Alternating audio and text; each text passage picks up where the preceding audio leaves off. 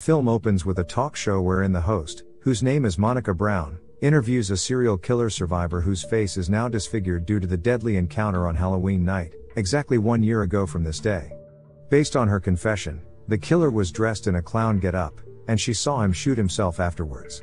The host then added the chilling fact that the clown's body went missing from the morgue, before investigators could perform an autopsy. I saw it happen. We are then interrupted by Art the Clown smashing the screen, and putting on his costume. He gets some of the sharp objects ready, and brings them with him. After the show, the Monica is sitting in her dressing room, gossiping on the phone over how ugly her interviewee was. But unbeknownst to her, someone is actually lurking behind her, and is probably hurt by her words. It is revealed to be the interviewee, who comes out of hiding and attacks Monica, violently gouging her eyes out to make her as disfigured as she is. The next scene takes us to a Halloween night, where two friends, Tara and Dawn, are walking towards their car while joking around. They look a little drunk from partying. Not far from them, we see someone walking, and it turns out to be Art the Clown, who is creepily staring at them. Dawn finds him endearing on Halloween night, but Tara feels that there's something off about him. However, he disappears the next time the two look into his direction. As the night grows older, the two get hungry and decide to enter a diner. Shortly after, Art the Clown enters the same diner, and sits there at a table next to them. He continuously stares at Tara like a Happy Meal, while making mime gestures, which of course makes Tara visibly uncomfortable. However, Dawn isn't alerted by this. Instead, she approaches him and sits on his lap, and even takes selfies with him. After a while, the clown walks up to their table, shows Tara a trick, and puts a ring on her finger, before going to the restroom.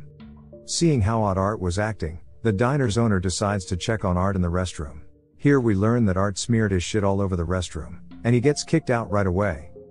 Afterwards, the two women walk up to their car to head back home, only to find that their tire has been slashed. So, they wait around while they call up Tara's sister. Back inside the diner, the employee who's tasked to clean the shit exits the restroom, looking for his boss. But to his surprise, he discovers his boss's decapitated head carved into a jack-o'-lantern. Art doesn't give the man a chance to run away, and proceeds to kill him by brutally stabbing the poor man in the face. Dawn and Tara are now inside the car, arguing about Art. Dawn is convinced that Art is a harmless guy acting in a costume because it's Halloween, but Tara thinks otherwise. Their argument ends with Tara excusing herself to go to the bathroom, and manages to convince a worker from a building nearby to let her relieve herself inside the building. Now alone, Dawn listens to the radio, where she hears about the murder of two restaurant workers, and that a dangerous black and white clown is wanted by the police. With this, she finally is able to connect the dots that Art is the dangerous clown they're referring to. But unfortunately for her, it is too late. Art has somehow made it inside the car next to her. Meanwhile, Tara just walked out of the bathroom in the garage, and suddenly stumbles upon a weird random lady. The lady is cradling a baby doll, and is treating it as if it was a real baby. Weirded out, she proceeds to the exit, but to her surprise, she finds Art creepily standing there, seemingly having padlocked the door and holding the key in his hand. As Art jumps at her, Tara retreats and begins running. She runs as fast as she could, and manages to hide for a while. Tara then finds the building's janitor. However, as she attempts to alert him, Art catches her off guard, and injects her with a sedative. The janitor is unaware of what's going on, because he has headphones on. The next time she wakes up, she finds herself strapped to a chair, and is terrified when she finds the clown sitting next to her. Right away, Art begins teasing her with different weapons, such as gliding a handsaw over her neck. Right after, Art walks up to a piece of sheet, and pulls it away, revealing Dawn being hung upside down in nothing but her underwear. Here is where the movie gets way darker. Art proceeds to strip her naked, before gruesomely sawing her body in half, through and through. While is distracted with tearing Dawn in half, the terrified Tara struggles against her binds, and manages to break free.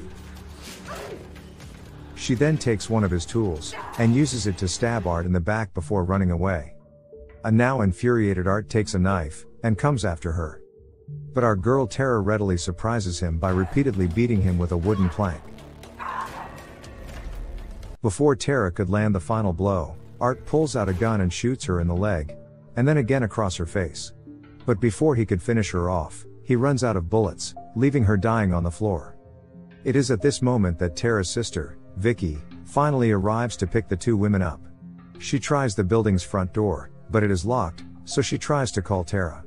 At the same time, Art is now scouring through his weapon bag for more ammo, when he hears Tara's phone ring. As he has both Tara and Dawn's phones in his possession, he decides to use Dawn's phone to text Vicky. He tells her that Tara is sick, and thus she should come around to the back.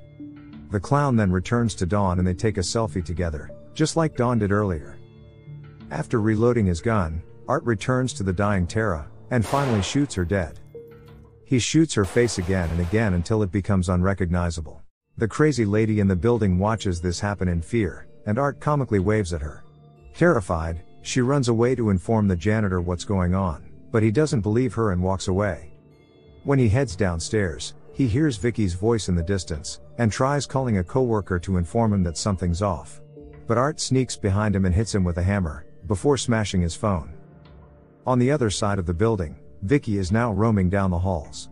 Meanwhile, the crazy lady discovers that her baby doll is missing, and begins to frantically look for it. She then finds Art the clown holding the baby doll, and walks up to him while sympathetically telling him that there is still good somewhere in his heart. She desperately tries to give Art a motherly embrace in an effort to beg for the return of her child. Not long after, the janitor's coworker arrives because of the phone call from earlier, but can't seem to get in because the doors are locked.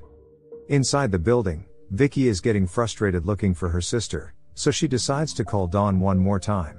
However, this time, she could hear Dawn's ringtone, and decides to walk towards it. To her horror, she discovers Dawn's cut in half dead body, which prompts her to bolt in fear. Right after, she hears a girl scream, and thinking it's her sister, she walks downstairs and finds a girl on the floor.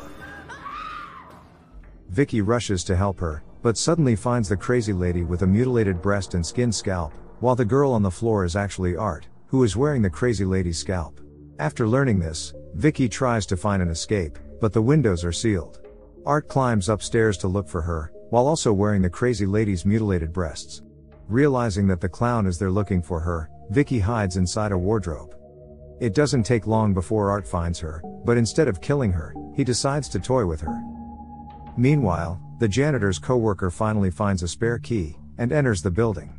As he makes his way down the empty hall to find the janitor, he finds bloody footmarks on the floor. He tries to follow it, until he stumbles upon a bloody doll, and bends down to pick it up out of curiosity. But all of a sudden, Art sneaks up behind him, and stabs him in the top of his head, before decapitating him with another blade. Back to Vicky, she comes out of hiding, and runs for the door, but it's locked. At the same time, Art shows up riding a tricycle, forcing her to hide some more. When Art rides in the opposite direction, Vicky crosses the room and sneaks into a hallway. But then, the clown sneaks up behind her, and begins suffocating her with a plastic wrap. Not giving up yet, Vicky rips the plastic bag and escapes his grip. Before running away, she stabs a nail on his feet. Meanwhile, on the other side of the building, it is revealed that the janitor is still alive. Vicky stops running when she discovers her sister's dead body, and starts to have an emotional breakdown. This presents Art with the perfect opportunity to catch her off guard, and he starts beating her with metal shards, cutting her skin and bruising her face. Luckily, the janitor comes to her rescue, and knocks Art out. As usual, he's not going to make sure that the clown is dead, so he escorts Vicky away into another room and locks it. He immediately calls 911 for help, while assuring Vicky that he's going to get her medical attention. They then exit the room through another door in an attempt to get out of the building. However, Art the unstoppable clown shows up, and beats the janitor by smashing his face. Vicky, the only person still alive, watches in horror, and tries to break the lock on the exit door. She eventually manages to break the lock, but the clown catches her from behind, so she stabs him in the eye and run away. Tara tries to retreat to the garage for safety, and manages to create a gap big enough to slide through. But Art still has enough time to grab her by the hair, and yank her to his direction. Luckily, she escapes, and the clown disappears right away. For a moment, it appears as if Art's given up, while the police sirens can be heard. But when she looks outside, the clown rams through the door with a pickup truck, hitting Vicky and knocking her unconscious. What's most sick of it all, he starts eating her face as she lies helplessly. At this point, the police finally arrive and point their gun at Let me it. see your hands! I said show me your hands! But before the police can apprehend the clown, he pulls out his gun and shoots himself inside his mouth, killing himself in front of Vicky, who's still alive. Long story short, Art's body and the bodies of his deceased victims are transported to a morgue. However, when the medical examiner unzips his bag for autopsy, the lights there start flickering for a while. And then, it is revealed that Art, the malicious clown, is somehow still alive. The coroner is strangled to death by him. The next scene takes us to 1 year later, where we can see Vicky surrounded by her family. But when she turns around, we see her disfigured face, revealing to us that she was the woman getting interviewed at the beginning of the movie. This also makes us realize that the whole thing about the murders was a flashback from the previous year. Make sure you subscribe to Short Movies and turn on notifications so you can watch more videos like this.